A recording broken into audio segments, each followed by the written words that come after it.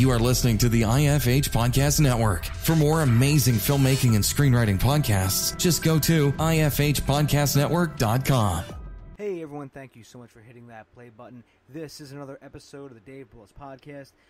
Before we get to today's episode, I just want to say, again, thanks for everyone for always sharing these episodes. Not just this episode, but all the episodes.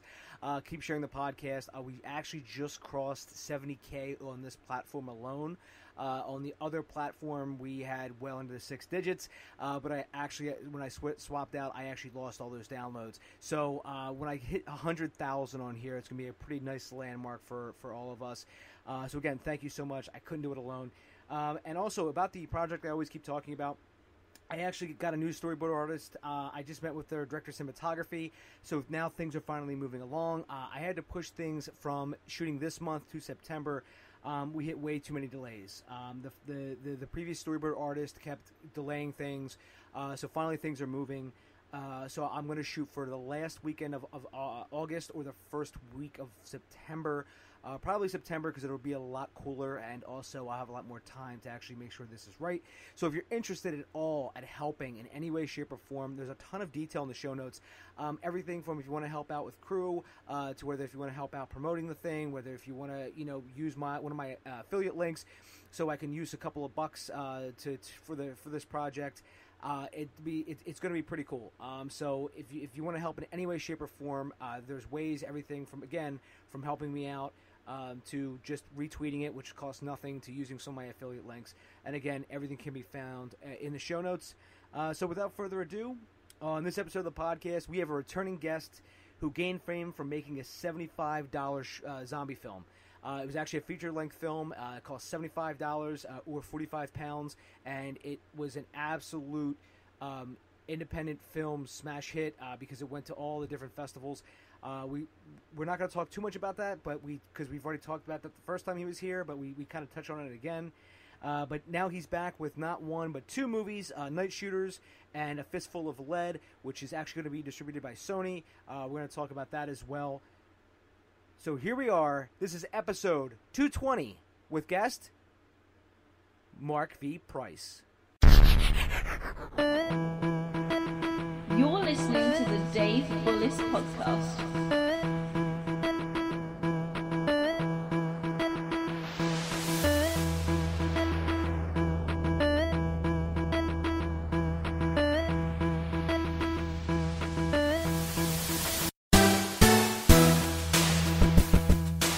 And I haven't been to a cinema in ages. I can't go because I'm stuck finishing up this film, so I haven't had a chance to really get into an air-conditioned cinema and just hide from the sun. But well, see, that's a good problem to have, though. You can't watch movies because you're making movies. It is true, yeah. I think a lot of my friends are like, "Have you seen this? Have you seen this?" And I'm like, "Oh, mate, I'd love to, but I ain't got time." I found the time to go and see Solo, which is unfortunate. But hey, I did it. It's a thing. But it was a really empty cinema as well. It was like literally me. It was just me. I wandered in. This is a bank holiday in Streatham in London, so there's loads of kids around here who would just go to see anything just to talk. So I was like, oh man, I'm screwed. This is going to be a horrible experience. And although it wasn't because of the audience. There was no one there, and I thought, wow, this film got the audience it deserved. It was absolutely atrocious. But I feel bad hating it because I kind of want to be a little bit more supportive of films that I love, and kind of think that I'm lucky to have Star Wars movies. And I remember thinking when I was a kid, and there wasn't even that much of a gap between them, how starved I felt of Star Wars content. I never went to the expanded universe for anything. I never really interested me. It was the films I was interested in, and and all I had was 2 Ewok movies, which at the time I loved.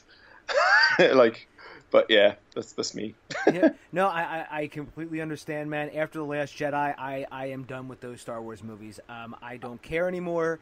I begrudgingly. Okay, so I mean, just to give you a quick of the past 3 Star Wars films. Okay, yeah, The Force Awakens, The Last Jedi, and whatever the hell the other one was called. I don't even remember. That's how much I care.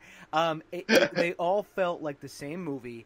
I had no clue what the hell was going on. And I'm just like, okay, well, it's over now, and I don't even know what this was supposed to do? I mean, is this supposed to set something up? No, because it didn't feel like that. Was this supposed to be a self-contained movie? No, didn't feel like that either.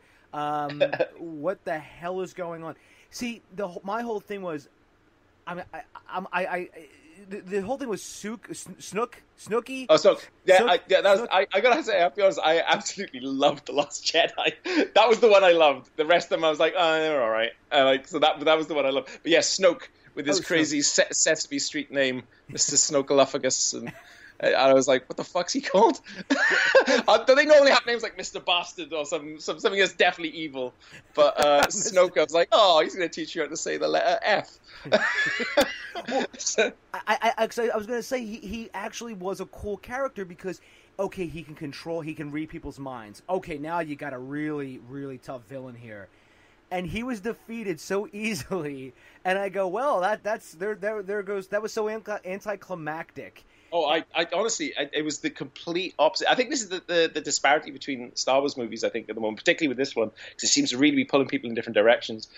I was watching it going, okay, Emperor shit, we're going to see him in the next one, and then I suppose he'll probably get killed before Kylo Ren is like, I'm sorry, I killed my dad, or some shit like that. And instead, I got this scene that wiped him out in a way that I thoroughly was like, fuck yeah, this is awesome. And now I have a character. I have no idea where Kylo Ren is going in the next film. So I'm really interested now. I'm in. I want to know what they're doing with him because he's not evil enough to want to be killed. He's not a good guy by any stretch of the imagination. He's a really interesting, conflicted character, and I don't know what the story's going to do with him. So I'm kind of curious. I'm in a position where I don't really know what's going to happen with this character, and he is the most compelling character in the movies. And so I'm kind of in. I'm on board. And I'm curious to see what J.J. Abrams can do when he ends something for a change. Because he normally starts stuff, which is why all of his stuff has these mysteries that he doesn't give a fuck about, and there's no plan to end them. Now he has to, and I'm kind of curious to see what he's going to do with it, to be honest. But I don't love it enough to. I mean, I love it a lot, but I don't. I'm fascinated with the debates.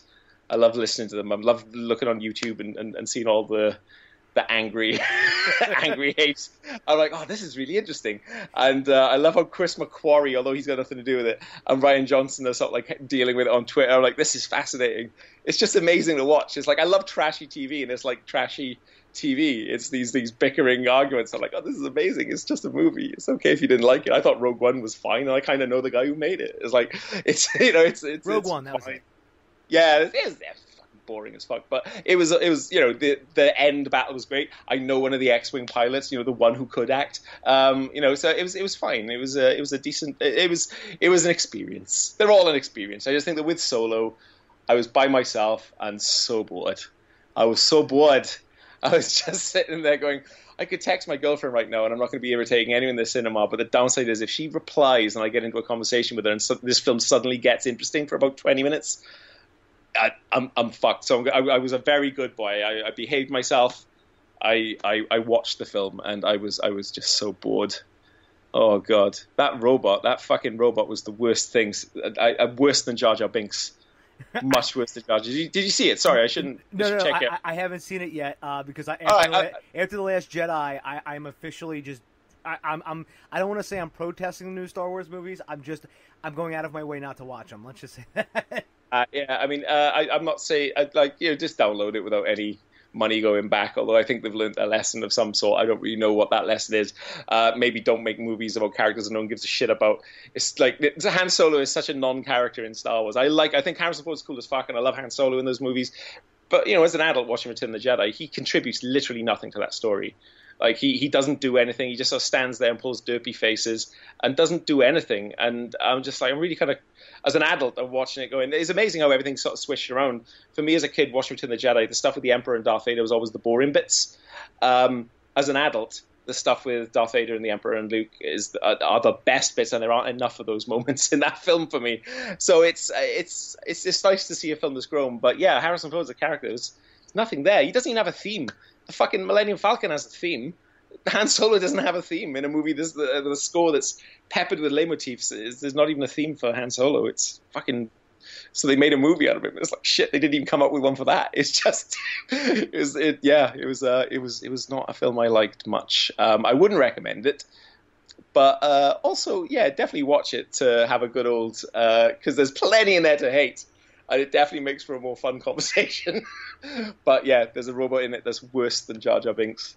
Like, I'd never hated Jar Jar Binks. I thought as shit as he was, at least he had a really cool, like at the end battle in Phantom Menace, I kind of thought, yeah, he works, he's making me laugh, he's tripping over droids and accidentally killing things, that's fine.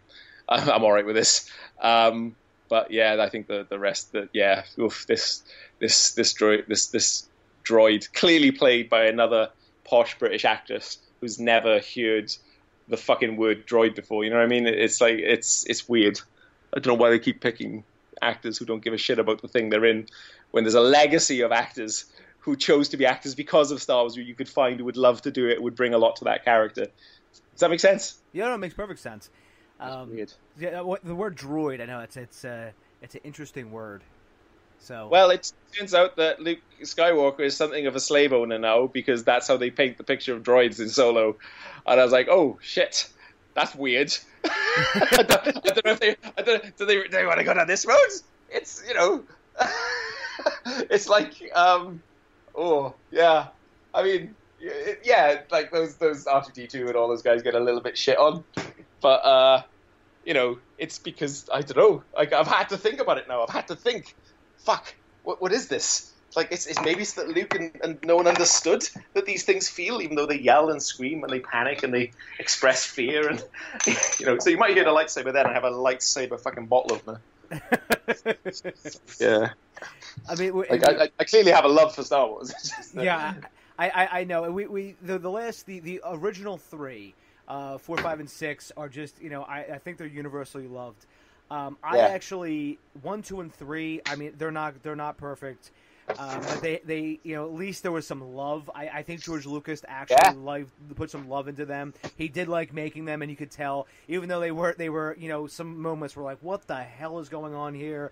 And you could tell there were some moments that made no sense. Like, for instance, in the Phantom Menace, when young Anakin jumps into that fighter pilot, fighter plane, and there's a perfect size helmet just for him, and I'm like, wait a minute, why would there be a children's size helmet in a plane meant for grown men or clones or what have you, or robots, whatever the hell they were using. So then, things. What I've always loved with things like that is that, like, those aren't accidents. Like, someone would have had to have designed that, and I think George Lucas is like, yeah, no, they'll never get it. Isn't that cool? Like, I always love those things, those moments, and I always sort of do. I throw a lot of those moments in myself and say, right, let's see if we can get away with this. And but I think it's kind of gone a weird way where if people spot things, they resent them. They're like, "You tried to trick me, you son of a bitch!" It's like, no, it's meant to be all part of the fun and games. Come on, guys.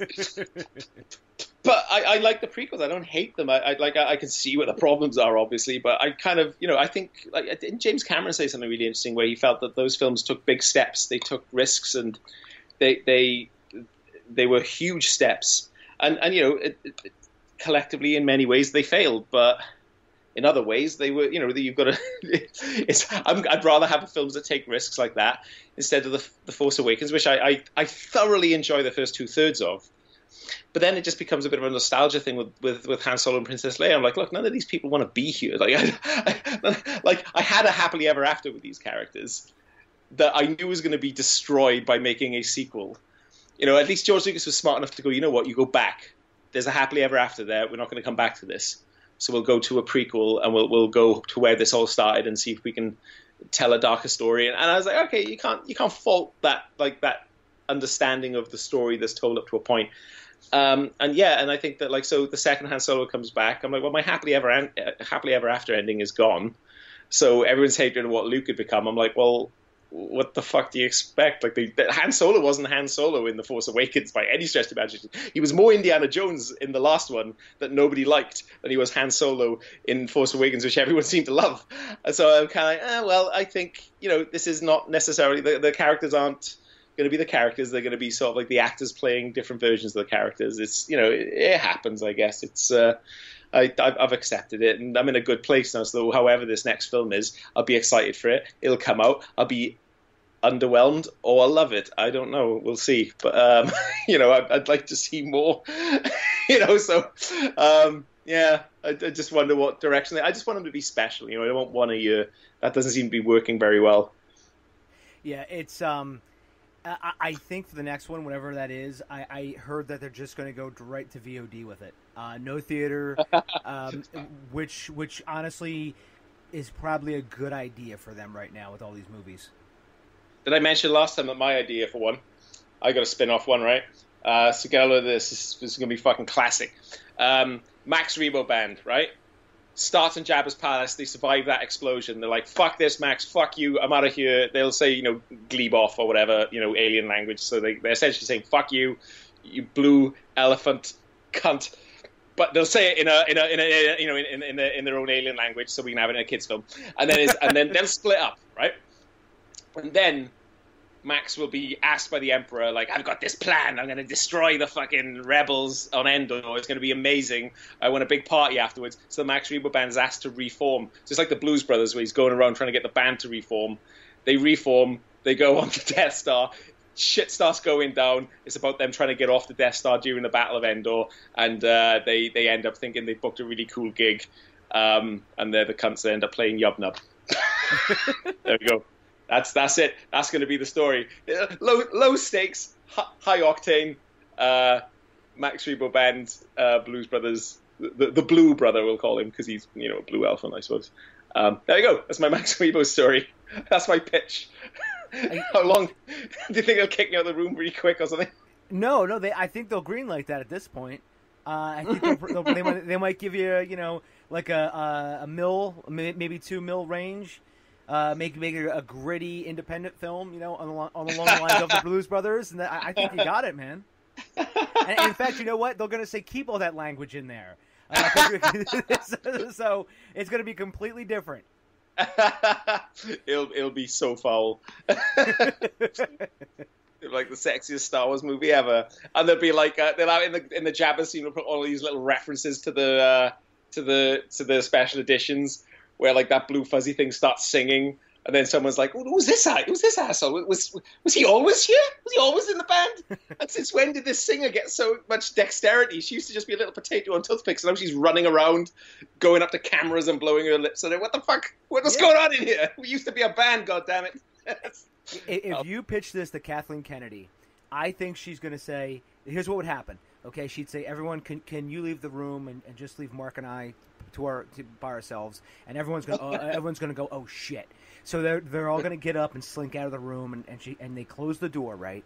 And she looks at you and she says, "Mark, I'm glad that finally somebody has had the balls to come in here and tell me what it's really like." And she's like, "I love this thing. We're going to give you the X millions to make this."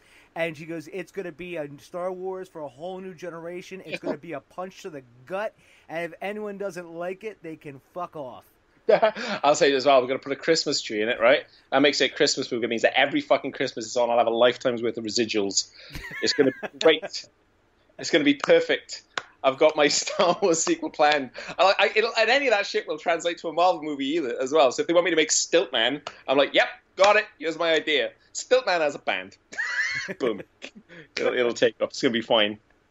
I'm sorry, buddy. I'm waffling. I should let you.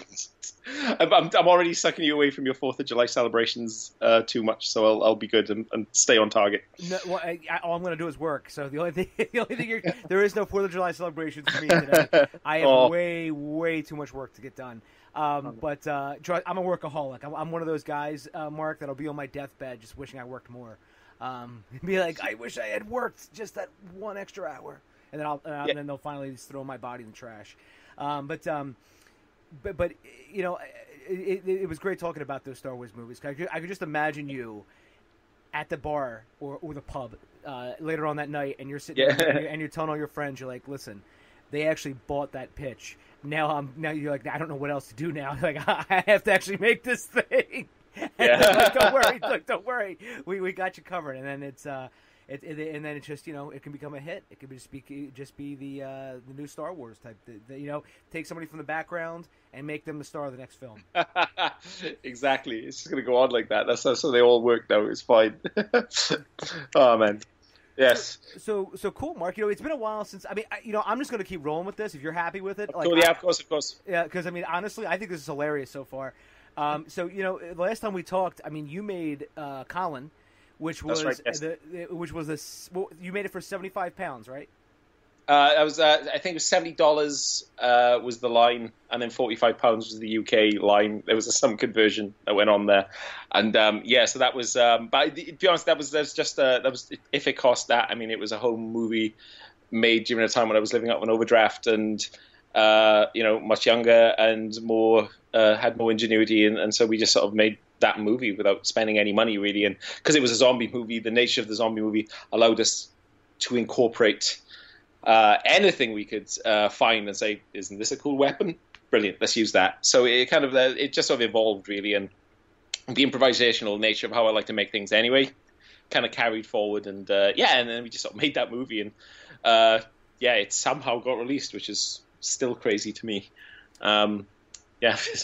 Because I remember talking to people about that movie. I was at a networking party, and I said, man, I just read about this zombie film called COLIN, and it was made for, like £45, £50, and, it's getting rave reviews, and I'm thinking to myself, what could they have done? And when I finally was able to see it, I was like, you know what, this was fantastic, and I'm not just saying that because you're on the podcast, Mark.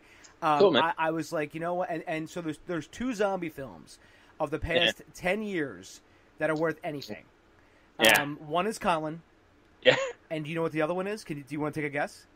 I want to say Zombieland, because that was great. I love that, but I imagine it's probably something cooler that I should know. Yeah. So it's the movie called The Battery. Oh shit, I don't know that.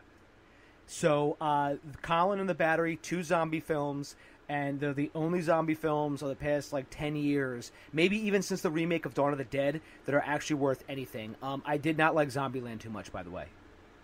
Ah, cool. Hey, I'm looking at The Battery now. Oh shit, man. That looks pretty sweet. Right, there we go. That's on the list. that's the future, isn't it? You can this is how this could go. Note how I didn't play this. I didn't say, "Oh yeah, The Battery," and then you just hear the sort of typing of the keyboard.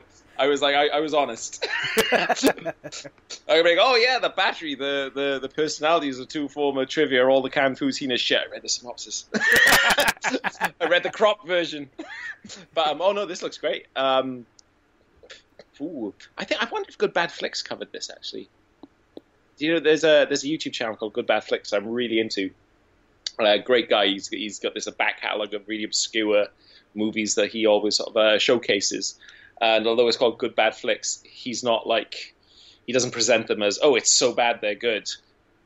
He just says, I love this film because, and it's nice to see such in-depth, not pretending they're anything other than the films they are, but honest reviews of these really interesting movies that this, the guy who runs it, I think his name is Cecil, just loves. Their films are really personal to me, grew up watching, and some of them are ones that I caught as well. So it's great. I highly recommend the channel if you haven't subscribed already. It's I'll put that in the link in the show notes. I haven't actually checked out that channel, but I definitely will. Because I'm glad you clarified that too, by the way. Because sometimes when I see channel names, I kind of go, well, I could take this a number of different ways. Because language isn't perfect, and English, as we both know, has so much slang in it that sometimes you're like, when they say bad, does that mean good? Or, it's... Yeah.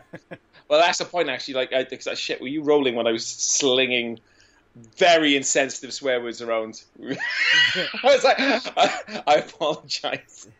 I was going to try and hold back on some of the C words. But my best friend's a Cockney and an Irishman, so, it's like saying shit to me now. It's not the impact's gone. Yeah. Oh, I see. Yeah, I see what you mean. Yeah, I mean, honestly, the podcast is uncensored.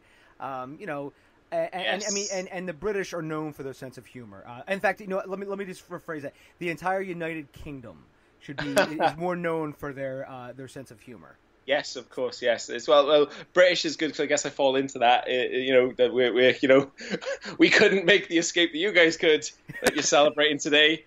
No, the Welsh we're all under the English. I believe we tried, and then we just hey, look, guys, this just what's the divide really? And then I think we all just got along. Although we have our own government now, yeah. We're still part of the UK. So it's yeah. Yeah, you know, the Scottish, the Northern Irelands, the Northern Irish, the Welsh and the British, all known for their sense of humor. So it's all good. So I think people would understand. By the way, are you impressed that I actually knew what the UK was? Well, I would have been, but you told me this morning that your mother was Welsh, so now I expect you to know everything. Okay. Well, about how the UK is all divided up. Well, it was my grandmother. She's actually Welsh. Oh, it's your grandmother. Sorry. Yeah, she actually came. She actually came over. Directly. She came over when I don't know how old she was, but she came over directly from Wales and came over and. Started a whole life here, and if you ever saw me, by the way, people ask me what my genetic makeup is, and when I tell them, they're like, don't even try it, because I'm actually like 15% Cherokee Indian, Cherokee Native American, but I don't look like it at all. I look exactly like you do. Like some just a ginger Welsh guy. It's well, not that you're ginger, but you know what I mean. I'm not. I have a nephew who is. It's. Shit, this makes me look like a terrible uncle. I think he is. I mean, he looks ginger. He looks ginger when I generally cast my eye over the other end of the room, and I'm like, what's that noise? Oh, yeah, you're there. Okay, here's some matches. Play with those. Your uncle's awesome. Is he around here somewhere? I don't know. No, it's, yeah. Sorry, this is only funny to me. This is not funny to anyone. No one knows who I'm related to. This is a terrible angle to try and get a laugh. No, I think it's hilarious. Gingers don't have souls, so you can't give them matches because God only knows what they're going to get into. Exactly. There's only one way to find out. Like I keep saying, when I get really, really sick, like terminal sick, these are the guys that are going to have to be pumping me full of heroin on my last few days just so it doesn't, itch or whatever cancer does. So. Yeah. That was wrong, was it? This is how I'm choosing to face the death that may creep around the corner at any point. To laugh in the face of death. You have to, Mark, and also they could have great new designer drugs, and you're gonna be like, no, I want the heroin, just give it to me. Yeah, I mean, it's the future diseases I'm gonna die from, the ones that turn us into zombies. Like that would suck, man. Have some semblance of consciousness as I'm running around like snarling and spewing blood all over some, attractive young fucking person who survives this sort of shit. I've got zombie written all over me. Like in a post-apocalypse, I'm fucked. I can contribute nothing. I'm gonna have to align myself with the strongest and try and do something to try and make sure that I'm not too lowly, that I get sent out on raids to fight mutants in the desert, which I'm not used to deserts, but I imagine the desert is going to be everywhere because that's how apocalypses work, and I'll be stuck. Yeah, I'm not a hero in a zombie movie. I'm definitely a zombie, and a shit one too. And I'm just such a throwaway kill. I'm not even a memorable kill. I'm not a screwdriver in the ear or anything like that. I'm just a sort of like bam, killed, dead, moving on. Yeah, it's like when the horde of zombies comes in one of those movies, and the hero has like a Gatling gun and just goes. You're one of those guys, and just like for a split second, I think that was Mark. I can't tell. All right, moving on. Everyone's looking at my digital arm that got blown off. That's what everyone's looking at. No one's even looking at me. I don't even have good makeup. Like I don't have season fucking 8 whatever seasons we're on Walking Dead level makeup. I've got like. Season 2 ran out of money, only 2 or 3 complicated ones. The rest of them are just dudes shambling makeup. That's what I'll have.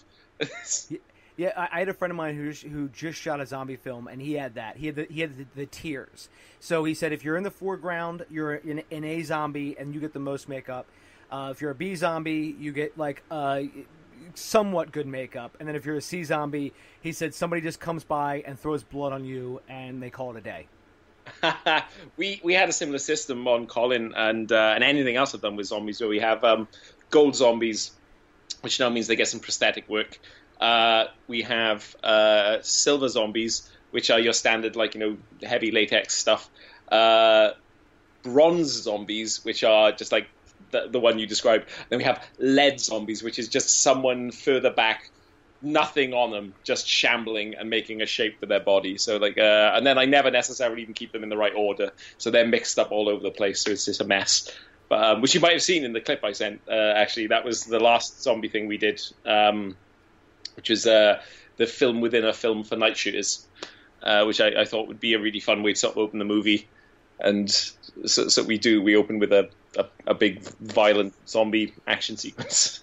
Well, I was going to ask about that because I was saying to myself, I know what the synopsis of the film is, and I was like, wow, maybe something happens. But it's good you mentioned that. And so let's start talking about, before we talk about Nightshooters, actually, let's just finish that thought about COLIN. When you actually released COLIN, did that open any more doors for you? Were you just inundated with different people approaching you about projects and such?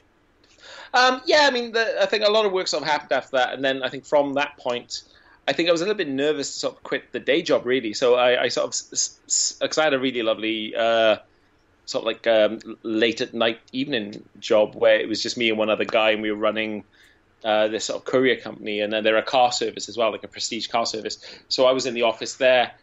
So that's where I was sort of just doing everything, really. And it was, I was just a little bit nervous to leave because that was a lovely job, and everyone there was really supportive and really, I was able to just do whatever I wanted to do, provided, I answered the phones when they rang. And yeah, but when I eventually did sort of leave, that was the scariest part because I was essentially going freelance.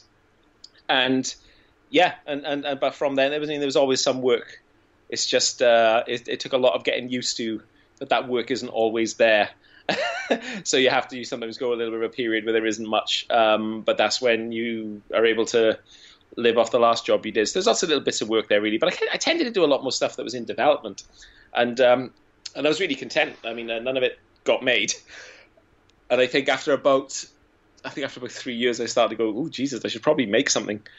Because, you got to sort of try and keep the fires burning, if that makes any sense. And so that was the thing that I started to get a little bit worried about. And then, we just started making things. So I made a low-budget film called Magpie. And then, and I mean, that did okay. It did fine. We got a little US release for that. A very small release, but a very nice release. And after that, I got stuck into another film, which I'm not. We won't talk about because I got fired from that movie, and I don't want to give them any undue press attention. But I got kicked off that movie, and then whilst I was running around trying to get another one made, which turned out to be Nightshooters. There was always work in between. So there was commercial work and little pilots here and there that I was asked to direct. So it's been work. But it's a scary bit of work. It's not the sort of work that makes you go, great, I can relax now. It's the sort of work that makes you go, oh God, I hope there's something after this. Am I going to make rent next month? So things like that, really. So I mean, I know you don't want to mention the movie title, but what happens though? Well, I just just out of my own curiosity, and also just to as a learning experience. I mean, whenever you get fired from something like that, you know what I mean? Like, two things. I mean, did you? I don't want to say. Well, did they give you a reason as to why they were letting you go? Oh yeah, it was definitely a politics thing. So sort of to talk around it whilst talking about it because it's gossip and it's fun, isn't it? So what happened was I was asked to. I agreed to edit the film, and my fee was very, very low. And I said, look, I'll just do this, and if you pay me that fee, I'll edit it. I'm the best person to edit it. And I was given a good amount of time to edit it, but and I got it done. But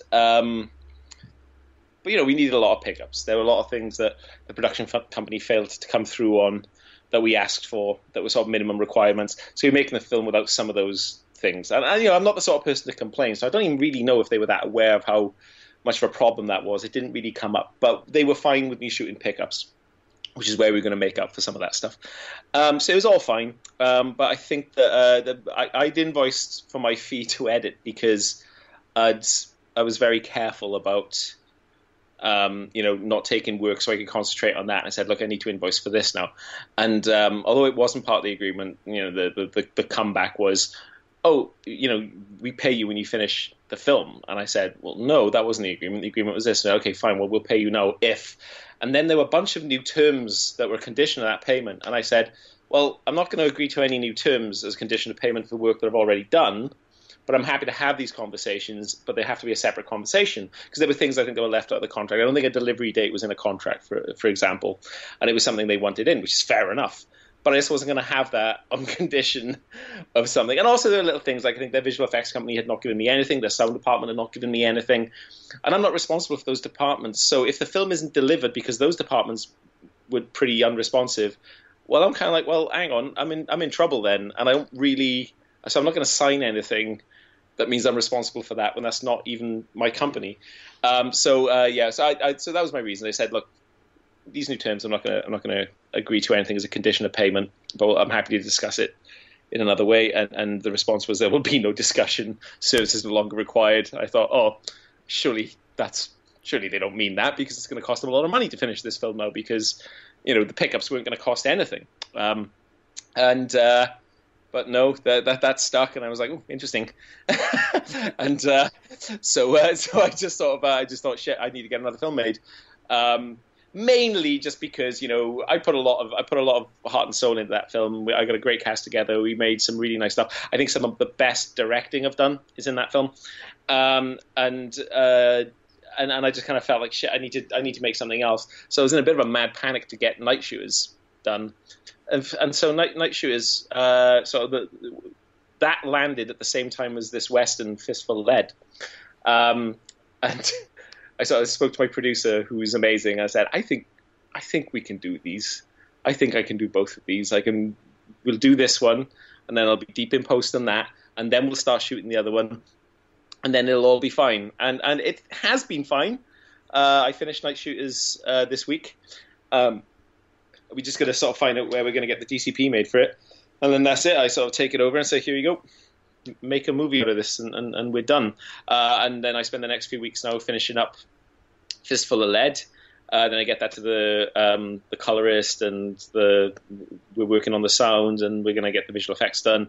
Yeah, it should all come together quite nicely. So by the end of this month, I should have 2 features under my belt, which is fun. It's tiring, but it's fun. So, I was going to say, either you're not sleeping or you're either like a raging alcoholic at this point, Mark. So it's like one or the other. Shit, I'm drinking cider right now. It's not 10 a.m. here, incidentally. Which, you know that. Yeah. I don't know if I'm an alcoholic yet, but it does seem very appealing. It's just been very busy. But the interesting thing about when you're doing a film as quickly as doing Nightshooters is you look at that, and I haven't had time to watch the film as a whole.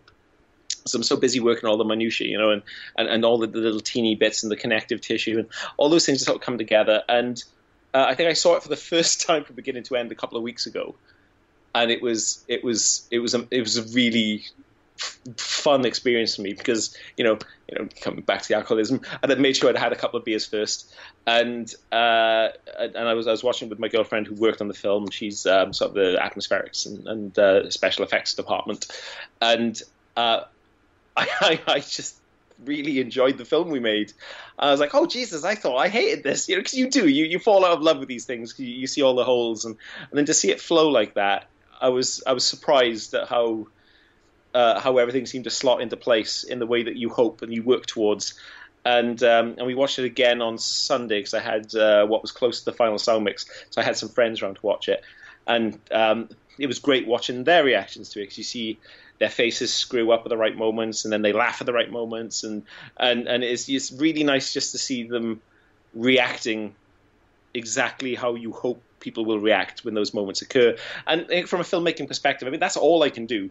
That's all I can do is make the audience react a certain way at a certain moment, and then after that, whether they liked it or not, that's beyond my control. There's nothing I can do about that. So but if I can at least make them in that moment go, or yes, or ha ha, there's something.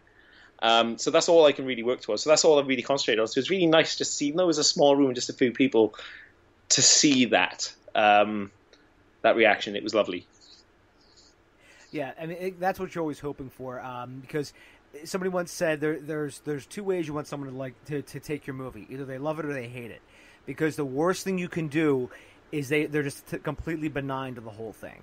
And he said that's the worst spot to be in, no matter what. You know what? I was speaking to another filmmaker, because what we do on our films is we have a lot of young people work on them. I think it's really important to get young people working on films, because I coming from Swansea, I didn't really feel that there weren't many. There were lovely people in Swansea who did encourage me, but there were a lot of people who the general reaction was, What do you want to do that for? Why don't you get a real job and work really hard and get up early and then go to bed early and live for the weekend and then have a family? Like, why don't you just? Why do you want to do this ambitious thing? You're considered a little bit strange for wanting something that's a little bit different to the norm, and not to knock any of those things. I kind of think like raising a family is a very admirable thing, because it's something that I'm not doing, but I see my brother doing it and it's incredible. And I know that my parents, I was part of that and it was fantastic. So, it's just this really, it's something I admire, but I've chosen the more selfish life of making films. And, so there's a really interesting thing back in Swansea where I kind of find that there wasn't much support for making films.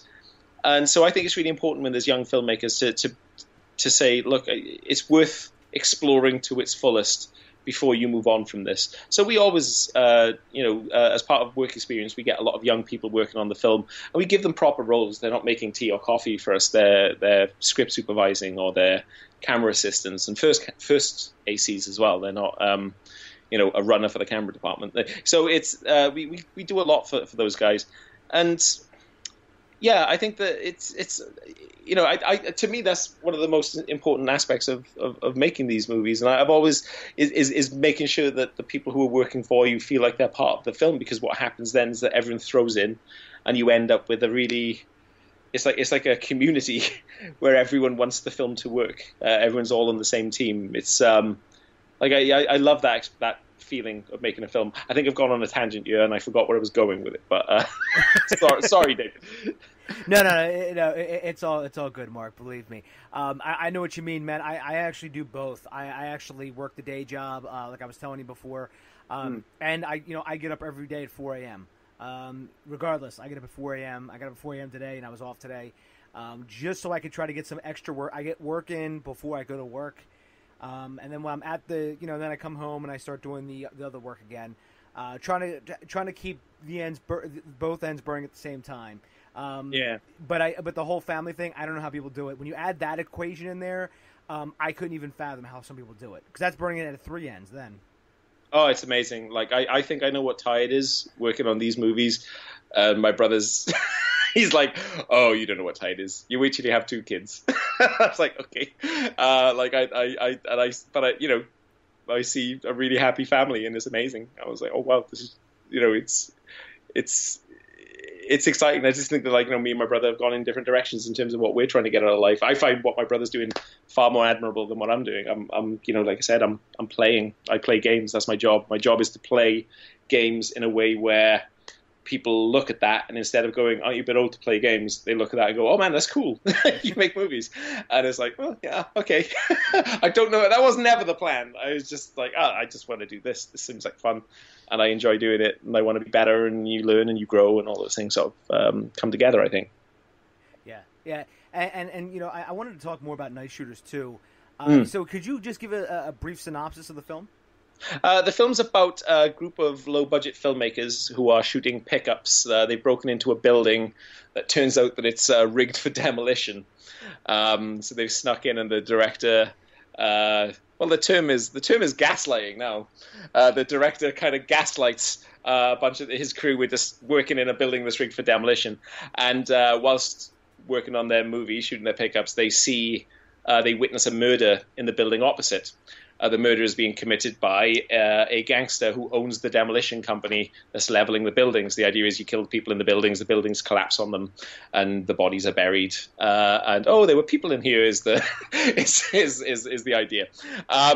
So they have to use their filmmaking skills as weapons to survive the constant onslaught from gangsters who are trying to eradicate any witnesses, make sure they're dead, and then leave them in the buildings to get demolished. So, it's it's fun. The stunt guy is a martial artist. The special effects lady takes the plastic explosives from the rigged building to create more dangerous explosives using her squibs. The sound guy is leaving radio mics everywhere so we can hear when the bad guys are coming.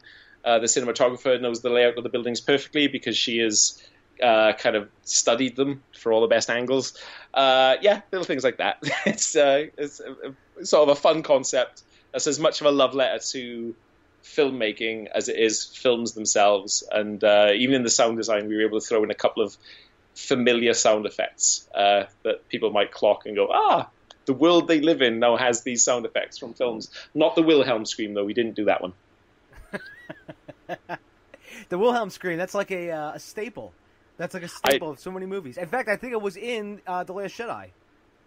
It better have been. I think it's in all the Star Wars movies. It should be. It's in all of the Lucasfilm movies, I think. It's in Willow a couple of times. It's in all the Indiana Jones movies. It's one I've always loved. It used to terrify me as a kid because it sounded so anguished and pained. But as an adult, it's the funniest thing ever. Yeah, it's always something. It always just makes me laugh whenever I hear it. I know it's in a lot of Tarantino films too. But I'm going to link that into the show notes, everybody, for everyone who doesn't know what the Wilhelm scream is. But for Nightshooters, how did you go about putting this all together? I mean, did you go with the team to sort of find an abandoned building that you could actually shoot in, or even semi-abandoned, or one that was actually fully operational? So how did you go about starting to put all this together? We actually found a building that was due to be demolished in our third week of shooting. So we said, yeah, we'll take it. And my amazing producer worked really, really hard to try and convince them to let us stay there. Because the building doesn't just get destroyed. It gets, there's a degree of tidying up, electronics come out, all that sort of thing. And that's when, so there's about 2 weeks worth of that would have happened before we would have needed to get out of there. So we were trying to sort of talk our way into it, which she did actually, and we managed to get the full 3 weeks there. The only problem we had was on the last day it snowed, so we had to shoot some stuff in January. But it was it was great because the building was going to be demolished. I was like, "Can I just trash this place?"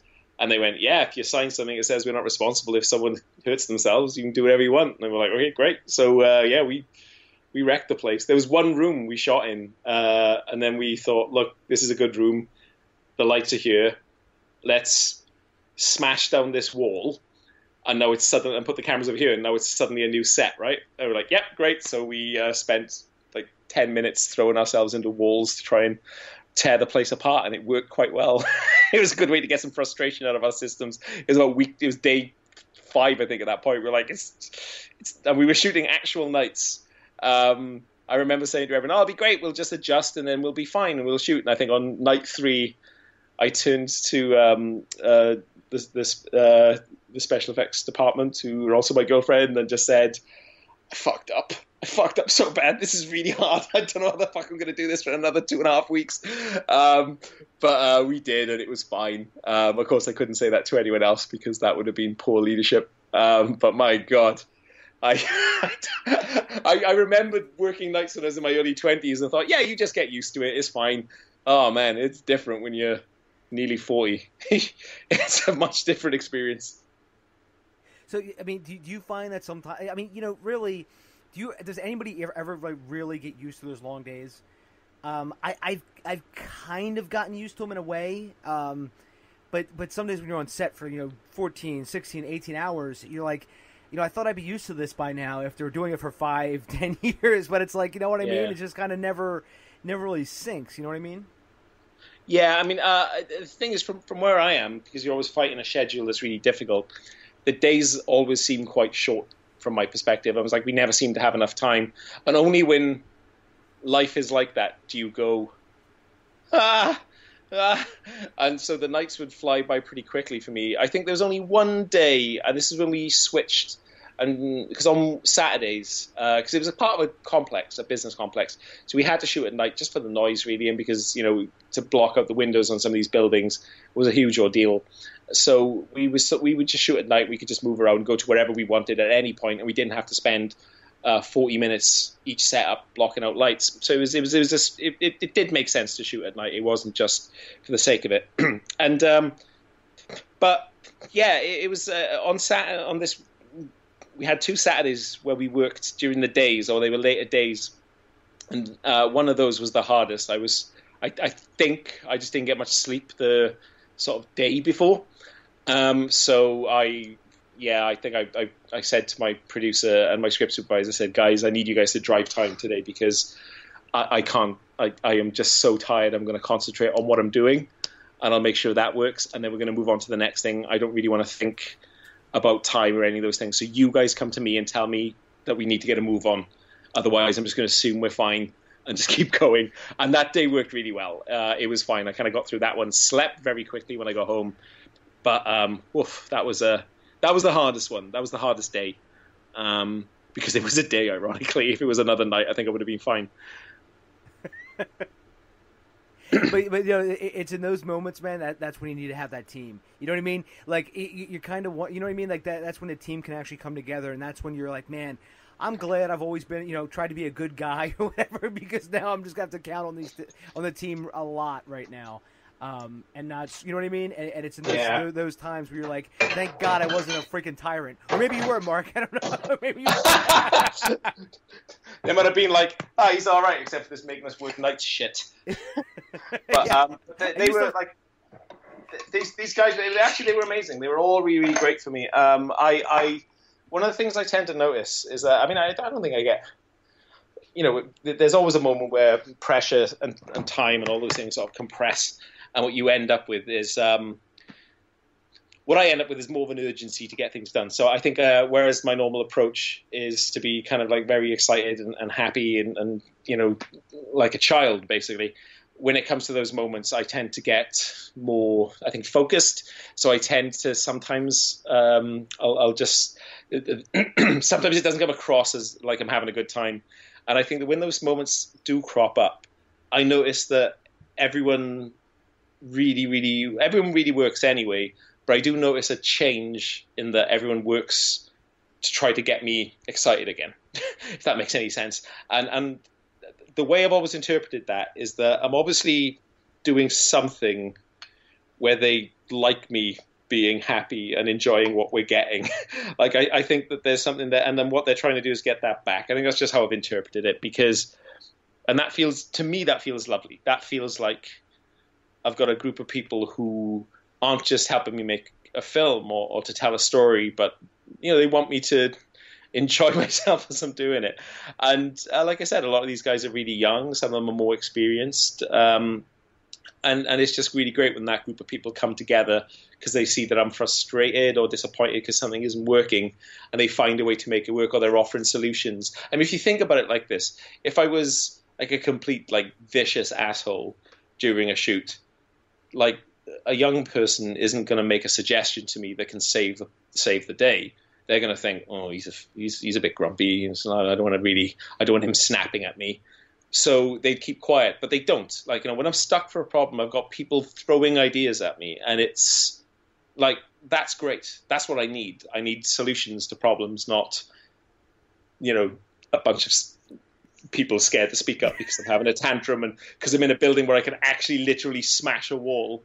I'm not smashing a wall, which psychologically isn't healthy, by the way. If you do take out your rage by breaking things or damaging things, what you do is you condition yourself to need to do that whenever you're in a moment of heightened stress, and that's not healthy. I've read that a while ago. I'm not sure if that's true anymore. It's like with psychological theory, it's always changing. But I did hear that, but I thought, well, nevertheless, it's a very unpleasant thing to see. So I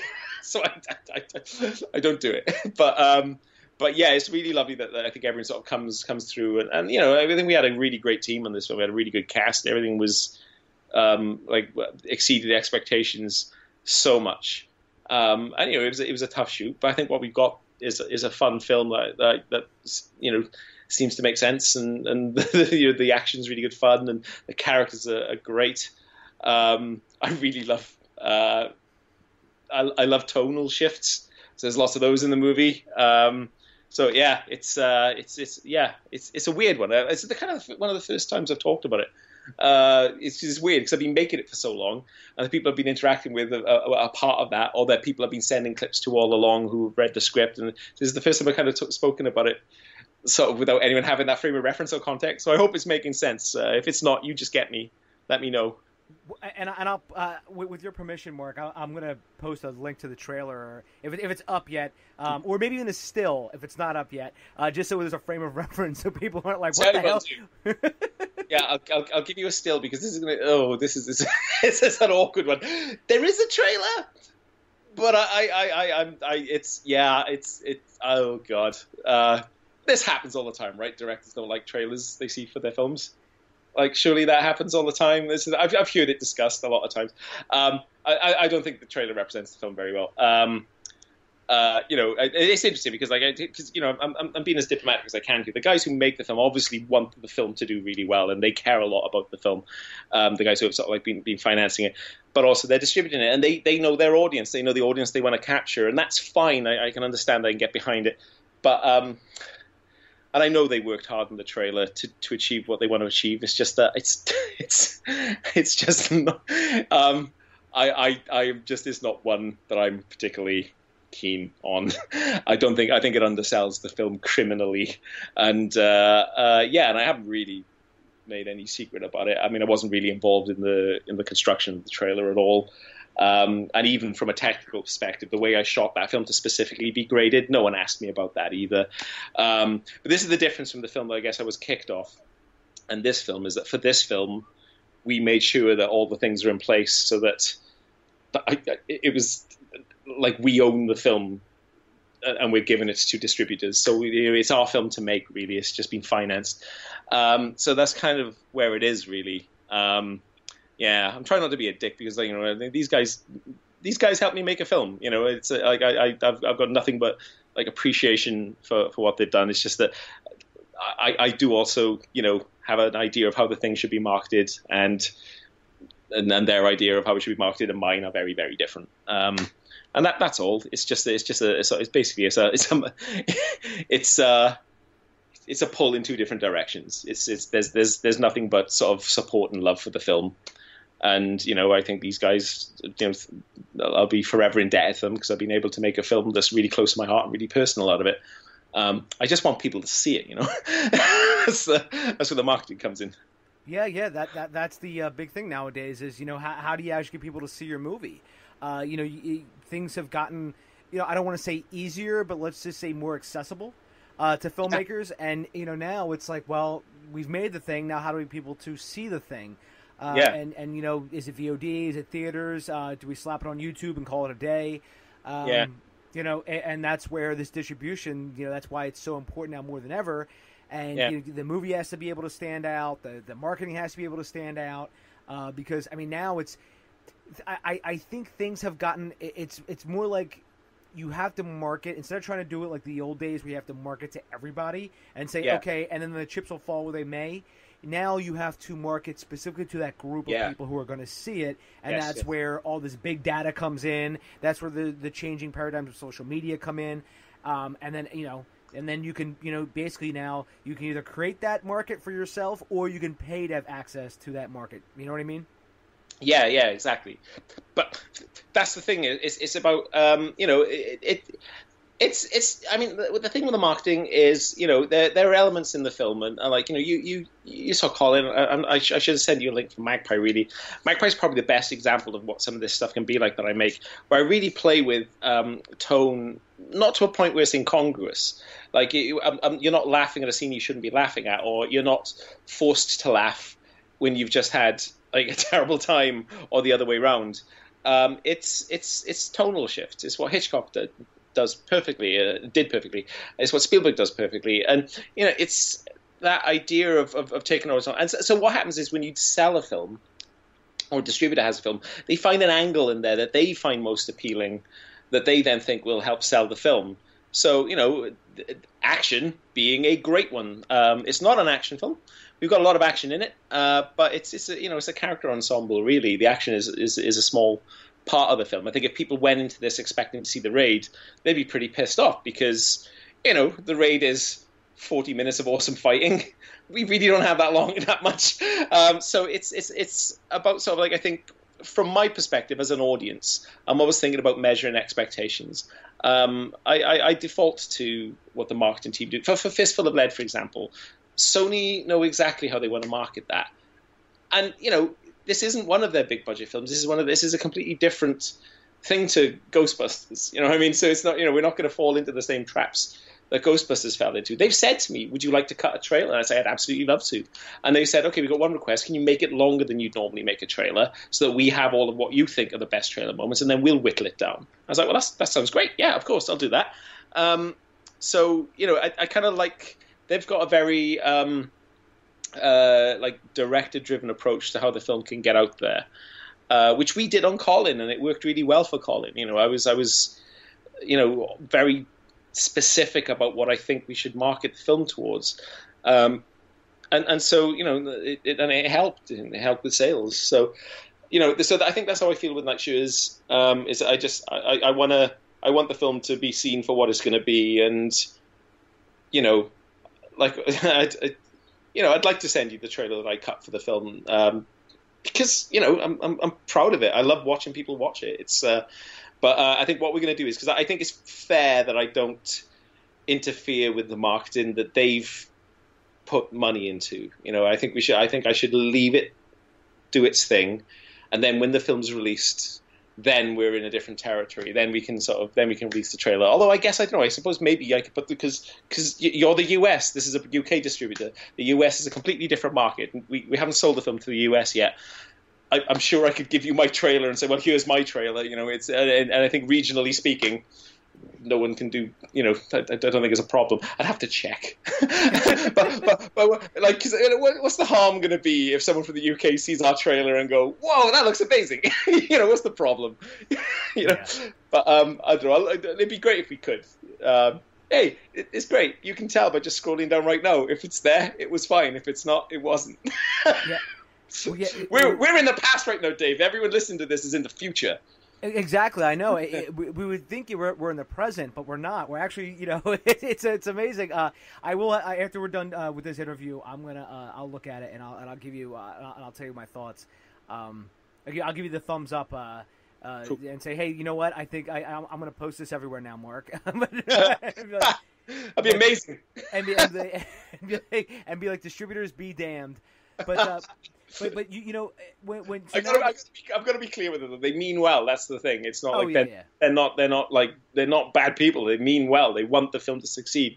It's just that they have their very specific ideas. In the same way as I have my specific ideas, it doesn't make me right. My trailer could suck, but this is the push and pull, and that's the thing with the creative industry, is that you're always talking about. I always try to break it down to technicalities. Like, I don't look at it as like on an emotional basis, say emotionally I like this, emotionally I don't like this. I look at it and I break it down technically. I say, right, what is this achieving? Is this story point clear? Is this story point clear? Here's a joke. Is that joke established well enough early in the trailer for it to work at this point in the trailer? If the answer is no, well, we might have a problem. So what I try to do with my trailers is try to make sure that all those components are in place so that we're telling a story and we have that emotional weight to it, so people do watch it and laugh. People are thrilled. That's what you're trying to do. And it's the same thing as making a film. I was trusted with the money to make the film and tell that story. Why not trust me to do the mini version of that? So I'm not exactly the director who says, you can't put this in, it'll spoil it. I say, fuck it, spoil the whole thing. The audience may never... This is the thing that most people are going to see, this trailer. So you have to do it in a way that gets them in. And if the film's good enough, they will forget all of these little clips, because these clips out of context don't mean anything. It's just flashbang and cool. But in the context of the story of the film, people will forget that they know what's coming, and they'll just enjoy it. Like, do you remember Return of the King? Because I love the Lord of the Rings movies. In Return of the King, there was that amazing end to the trailer with the fell beast sort of comes in and roars at Gandalf on the horse. And someone pointed out that wasn't in the film, and I went, oh shit, yeah, that isn't in the film. I was so into the movie that I forgot that the coolest part of that trailer wasn't in the film, and I didn't even think to ask where it was. I mean, I just loved the film that much. So you can do what you want in the trailer. It's fine. It's yeah. I was starting to think of bad trailers and they give the whole thing away. That Terminator Genesis trailer. Well, yeah, I remember the poster gave that away too. I actually have an idea for a movie. Yes. A movie trailer, and it's just called Bait and Switch. Like, literally, it's going to be a trailer for a movie that doesn't exist, which features scenes from a movie that if you were to go to it, it doesn't exist either. So what I mean by that is, it's like, imagine a trailer that showcases a movie that it has nothing to do with the movie they're trying to even sell. It's just random like scenes and stuff from you know what I mean, that are all just made up. So if you went to see that movie, if it actually existed, none of that would be in there anyway. That's great. I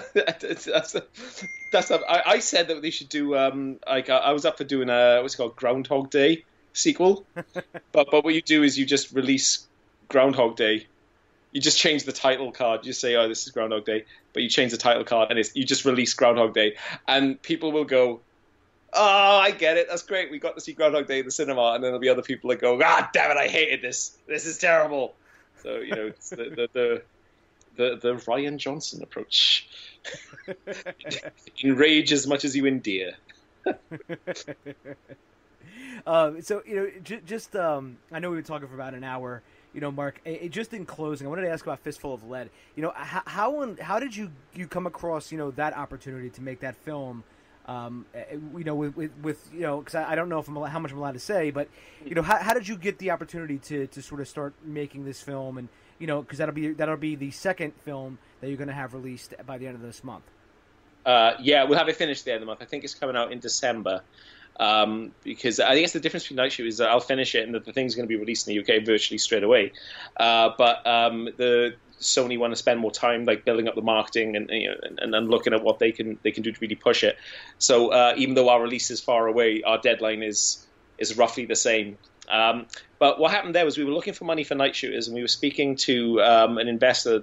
There's a filmmaker. He's absolutely incredible. He's worth looking at. He's a Welsh Roger Corman, and I met him through an interview. A guy called Andrew Jones, and I met him during this interview. And in this interview, he was talking about how he took the IP for A Night of the Living Dead, made a film called Night of the Living Dead Requiem. And he was the first to admit, he said, look, the film's not that great, but, I just love making movies, so I made this movie. And he made this film, Night of the Living Dead Requiem, because he knew that would sell. And then he did an Amityville one, and he knew that would sell. And he just started doing all these really smart choices, and he started building up investors. And the guy makes something like 6 movies a year. And they all sell. And Sony US, I think, have released all of them. And I was just in awe of this guy's ability his business model. Is like a very low budget Blumhouse, right? So I sort of said to him, I said, I asked him, I said, look, I'm looking for money to do Nightshooters, and he put me in touch with his investors, and his investors we got along with very well. It's a very generous thing for a filmmaker to do, by the way, to put you in touch with their investors. It's not a done thing. Directors don't even ask. It's terrible. It's like asking to sleep with a family member. It's wrong. You worked to get those investors. You shouldn't really get involved. You shouldn't say, "Oh, can I have some of your pie?" Because that's money off his table. It's money away from his films. But he was very generous. And he sort of so my producer spoke to these guys, and they were trying to get money for Nightshooters, and there was a bit of a sort of like, "Oh, if it could be this, we could do it. If it could be this, we could do it." But then, another company sort of stepped in and said, "Oh, we'd like to make Nightshooters." And so we thought, "Oh, there's a dilemma. Do we keep working on it so that these guys can make it, or do we just say yes to these other guys who were offering a very good deal, make Nightshooters with them, and then just stay in touch with the other investor?" The other investor said, "If you got someone willing to put money in, definitely do it. Don't worry about that. However, if you are able to, we'd love you to make this Western." And so I just said, "Fuck it, yeah, let's do it. If we can shoot at this date, we'll be able to do both." And Michelle Parkin, my producer, said, "Are you sure? That's a lot of work." And I said, "It's a lot of work for me. I think I can do it. Do you think you could do it?" She went, and she said, "I don't think this is entirely true," but she said, "Oh, it's less work for me. It's more work for you because you've got now 2 feature films to shoot, direct, write, and edit, and not in that order, obviously." And so so I thought, let's do it. And yeah, so that's how that one sort of fell together. But it's really interesting because we were able to look at what we did in Nightshooters, which was very ambitious.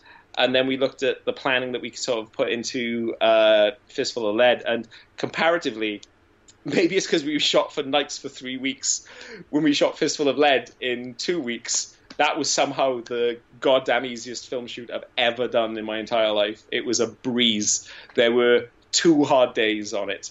And that was just because we were dealing with weather a lot, because it was a huge snowstorm that hit the UK when we shot it.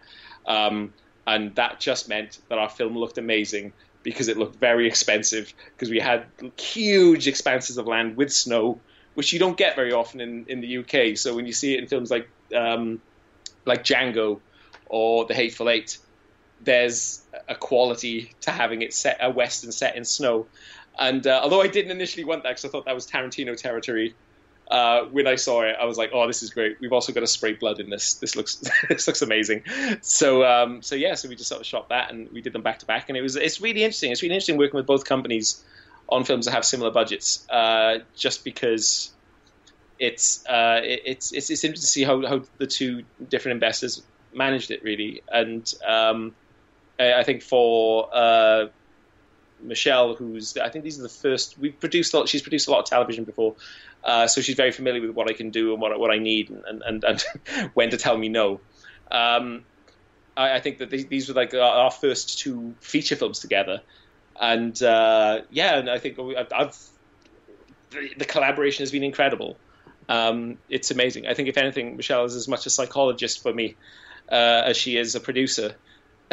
And she keeps me very well protected from things that like, you're not going to be very good at dealing with this, so you go over there, you leave it to me, and I'll deal with this. And I'm like, I'm happy to get involved in the conversation. Don't no, I'll get involved. She's like, no, I don't want you there. Fuck off over there. Behave yourself. So she keeps me in check. She's excellent. She's the only person I think who can say, don't do that, and I'll be like, okay, fine. She's, and it's not from any sort of it doesn't come from a position of authority or anything. It's all to do with just like absolute respect. Like I've got so much respect for her and how we work together, and that it is, and it's so rare to find a producer you can have this sort of relationship with.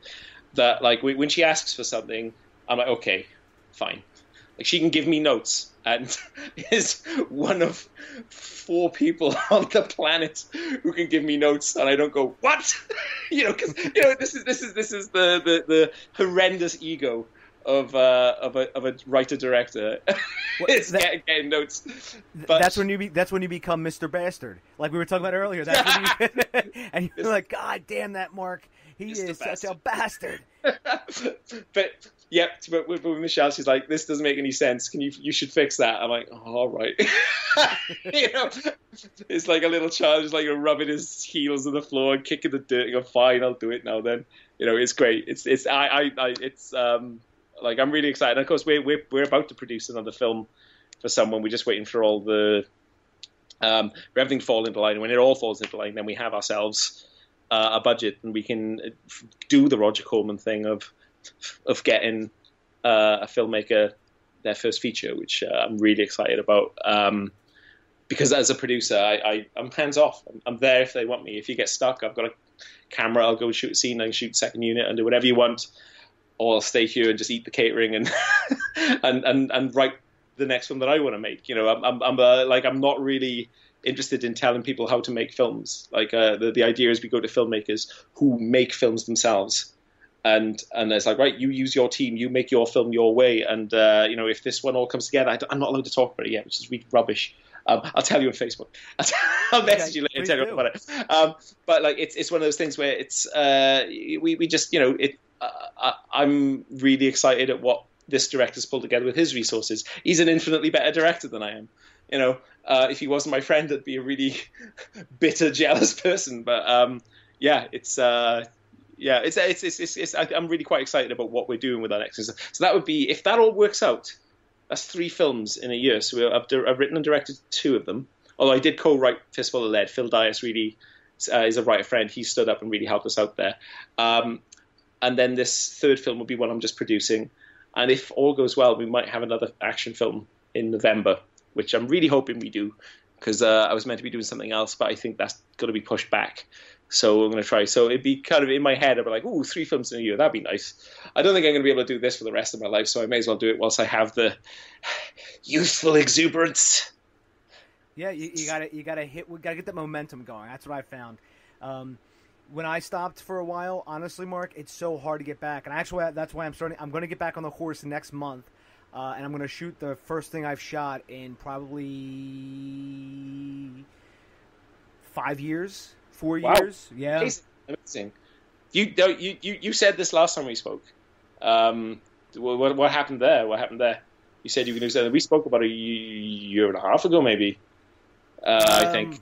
No idea. I don't even know what we were talking about at that point. You said you were going to start making films again. I'm guessing you didn't. My Facebook stalking didn't reveal anything. So I don't want to. You should totally do it, dude. I know it's tough. But I'd always recommend making a film, because even if you made a bad one, you're a better filmmaker having made that bad one. So so if you keep making bad ones, 3 bad films later, you're 3 times a better filmmaker. You know what I mean? So it's worth doing, even if you're just making a short with 2 people sat around a table talking about a goldfish. It's something. So I'd recommend it. But if you need any moral support, dude, I'm here. I'm always here. Just come and I'll happily talk you into it. That's what I love doing. I don't know what I was planning on doing at that point. It could have been one of 2 things, but what I'm doing with this one is I'm sort of taking the reins of more things myself, like I used to do, where it was basically, I was wearing many hats, but the upside to it was I knew what was getting done and what wasn't, truthfully. Right. And I've gotten, since I don't want to, maybe a couple years ago, before I even started doing this podcast, I would get offers all the time, and it would be like these ridiculous offers. Like, for instance, I got offered to be a part of this website, which was pretty big at the time. And at the time, they were actually ready to partner with the Nerdist. And then all of a sudden, they were like, oh, but you have to pay for everything, and we're not going to pay you for this. You're just going to get exposure. Yeah. And I'm like, okay, well, I can maybe make something out of this. And I'm thinking to myself, is it worth it? And then I'm like, you know what? So I emailed the guy back, and I just told him my concerns. Never got back to me whatsoever. And I'm like, you know what if I had actually done this? What if I actually went through, spent thousands or hundreds of dollars or whatever, making something, and then he just never got back to me anyway? And what then? I mean, so with this, what I'm going to do is next month, I've already started to sit down. I storyboarded the whole thing out. I have somebody building an animatic right now. I've been actually telling people in the podcast, I've been saying, if you want to help me, shoot me a freaking email. How's it going? Is it going good? Which the feedback good? The feedback part is that people willing to throw their hat in the ring and join in. Yeah, I actually have had a few people who have emailed me, and I've been talking with them. I've had a few people email me, and basically they're trying to see what I can do for them, which is kind of meaning that they're like, hey, what's going on with this? Well, hey, can you help me with my project? No, it's not. I'm clearly not in a position right now for me to do that. So. It's a lot of. I think I know what I was going to do. I think I was going to do something similar to what I'm going to do now. When I mentioned it to you about a year and a half ago, I think I was going to do a trailer, just to get some eyeballs on some stuff. And then I remember, then things kind of went south for a number of different reasons. But I'm making a fake trailer, so and so this is going to be fun. In fact, let me send you this stuff when I'm done off of here. Yeah, absolutely. Yeah. Do it. Because I mean, I think that there's a lot of people who adopt the attitude of, oh, you shouldn't do it, the time's not right. And I'm just like, look, the time never feels right. Whenever someone says, here's the money you asked for to make a film of this budget that you wrote specifically for this budget, we're shooting in a month. When that day shows up, I'm still like, shit, was the script good enough to do?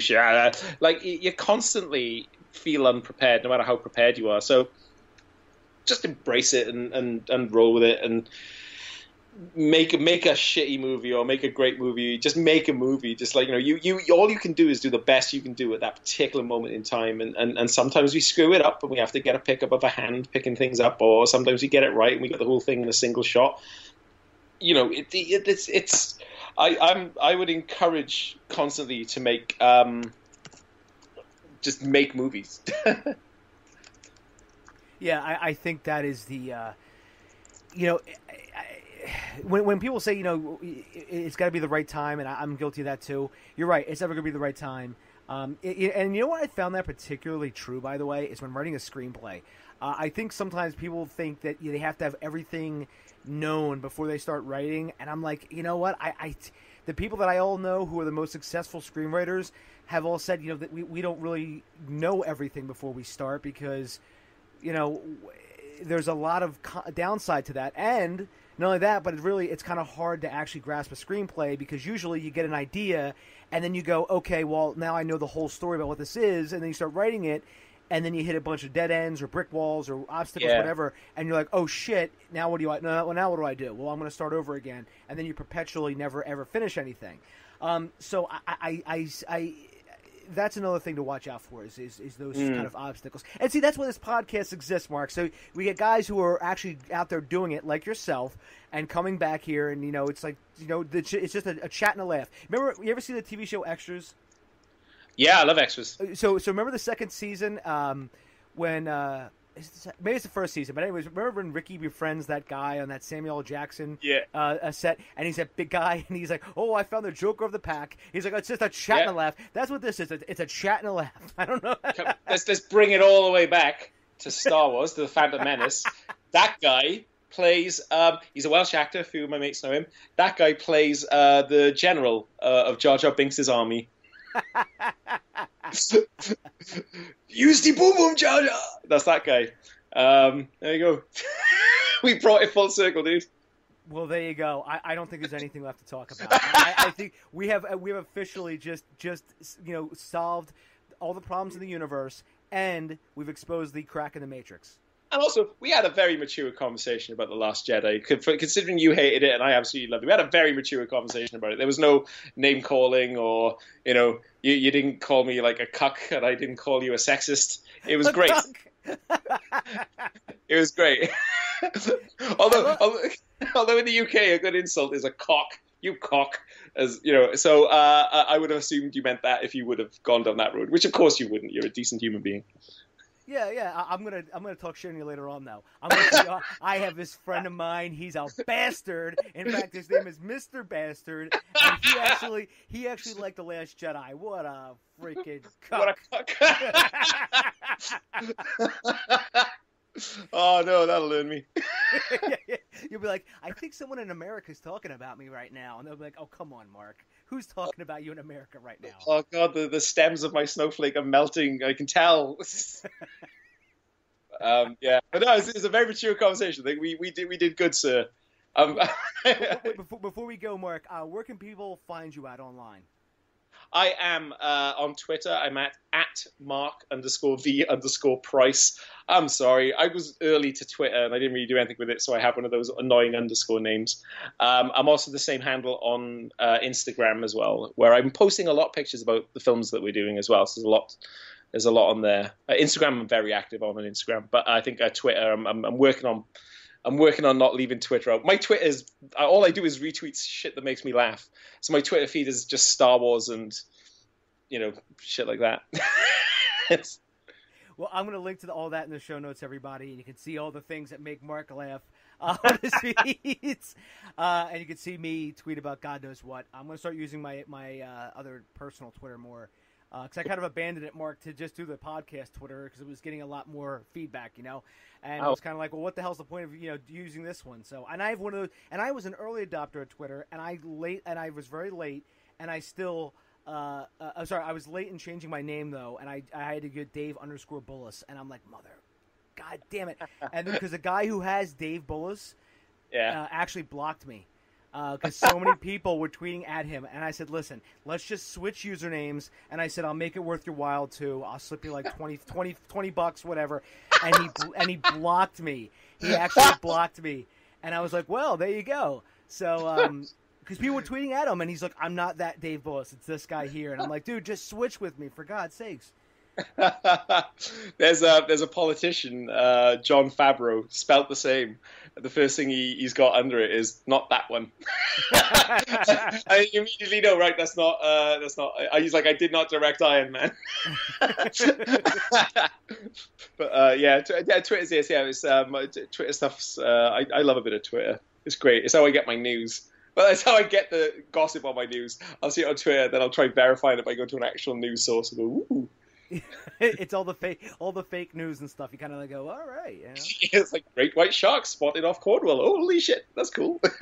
I mean, I have friends who post stuff on Facebook and Twitter and this and that, and some of this stuff that I see them post, I go, guys, that there's no way that could be true on any which way you slice them. I don't care if you're whatever political party or whatever you're from. There's no way this could be true. There would literally be a mass uproar, or there would literally be some kind of like government investigation one way or the other. There's just no way.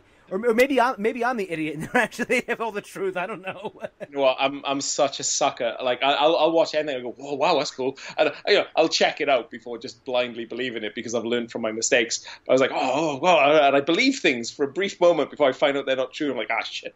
But there was that one. Remember that meteor over Russia a few years back? Might have been about 5 years ago, and all those dash cams caught it. And I just went, that's the fakest thing I've ever seen. That's bullshit. There's no way that's real. Yeah, that one was. So the one time I called it out thinking, learn from your mistakes, Mark. Don't trust anything. That's bullshit.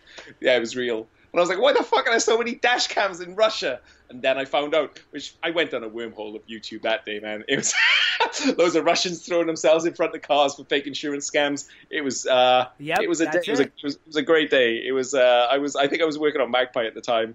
I remember just sitting there going, I'm having a day off today. I'm watching Russians try to run themselves over and meteors, and that was my day. That was a great day. That was a life of a freelancer, man. It's ridiculous. It's ridiculous. I should be ashamed of myself.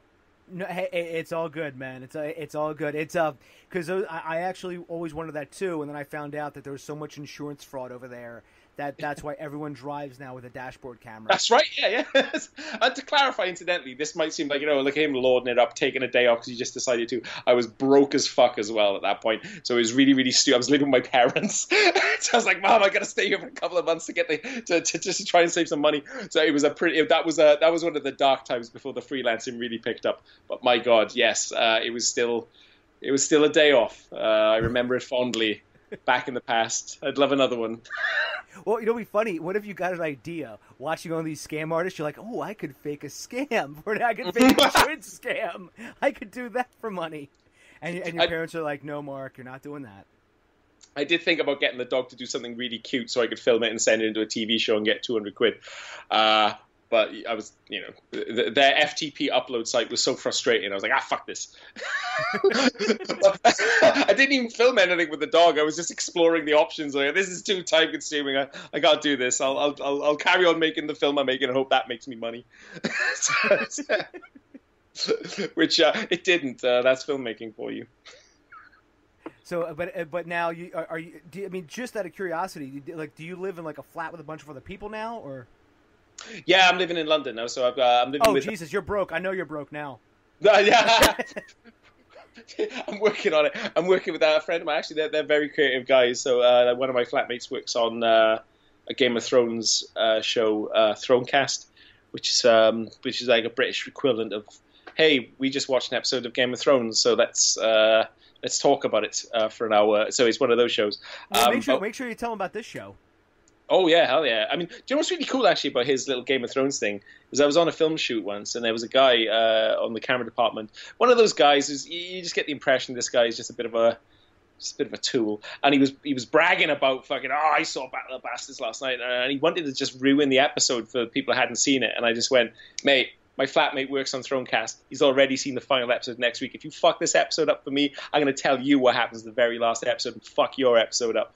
I could do that, because if you do that, you would have equivalent of ruined the whole damn series for me. So I'll just blow the last episode for you. So don't test me, pal. And then, of course, the last episode came on. I had to work with him for another 5 days. That was tense. But to give him credit, he was all talk. He didn't actually blow it, and he didn't blow it for anyone. He was just teasing everyone very convincingly, which is a confusing way to joke. But hey, whatever works.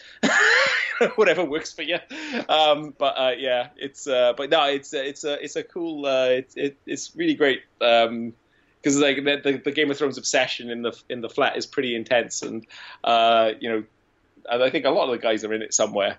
Like, I'm behind Jamie Lannister there. If you would have just moved to the left, you'd see me as an extra and shit like that. So it's quite funny. It's you know, and then one of my camera assistants is like, I'm one of those guys in the background. I'm like, which one, the bald one? I'm like, there's fucking 9 bald people back there, dude. It's like, how the fuck am I supposed to know? And they're all out of focus around fire. Like, I can't tell which one's you. And he said, I think I'm that one. Like, it's funny. We're in great times, aren't we, where television is so rich and exciting. In many ways, I'm glad I don't have a career, because I'd probably love to direct the Game of Thrones episode, and it would just ruin the whole series for me. You're like, it was great until I got to direct it. It was all going great, and then that one by Marc Price just kind of. The camera was just pointing around in places because he wouldn't look. He just was like, I'm pointing over there and have them do the lines over there. I'm not looking. Just tell me if it's in focus. Cool, moving on. That'd be me directing Game of Thrones, Boardwalk Empire, Better Call Saul, any show that I like. It's just going to be, that is all it would be me just going like, don't tell me, just tell me if it's in focus. It is.